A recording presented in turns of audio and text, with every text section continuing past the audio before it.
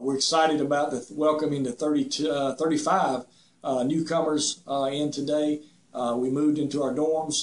We've got our physicals. We've got meetings throughout the night.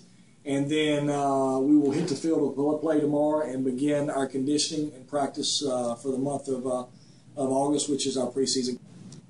I was here from the beginning, so I knew exactly what was standing here: a bunch of pine trees, a big hill, and a big intramural field. And now we have a brand new stadium with 10,000 seats, and we're still trying to figure out where to put everybody on game one. So that's a good thing.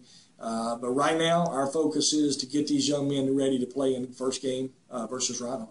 How many tickets do you have set aside for yourself for that first game?